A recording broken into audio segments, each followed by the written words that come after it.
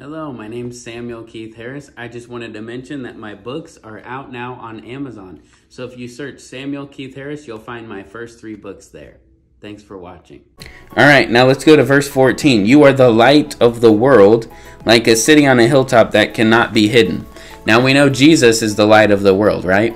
But he says, when I go away, you'll be the light of the world. And here he says, you are the light of the world, like a city on a hilltop that cannot be hidden. So a true light, a true Christian, cannot be hidden, right? You are a person that people knows Jesus. Now, whether they recognize that Jesus is real is another thing, but I'm saying, like, when they see you, they know you live with conviction.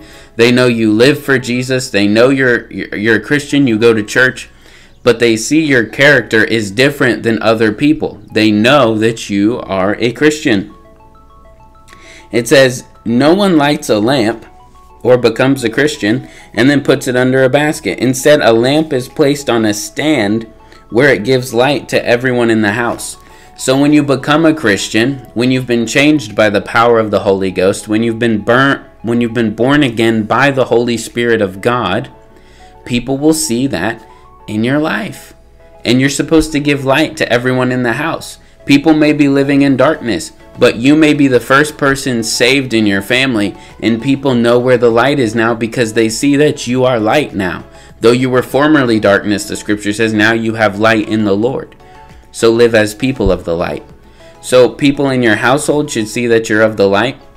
And in case you get discouraged, the scripture tells us, Jesus says, do you think I came to bring peace on the earth? If you did, you're mistaken. I did not come to bring peace, but division. Now there will be 3 against 2 in one household, 2 against 3. Mothers against sons, daughters against fathers, and on and on and on. The people in your household, Jesus says, will be your enemies, right? Because a couple are standing for Christ, standing for the kingdom of righteousness, standing for godliness, and a few are standing against godliness. So there will be division there. So, yes, you're the light of the world. People see that light on you, but not everybody likes that light.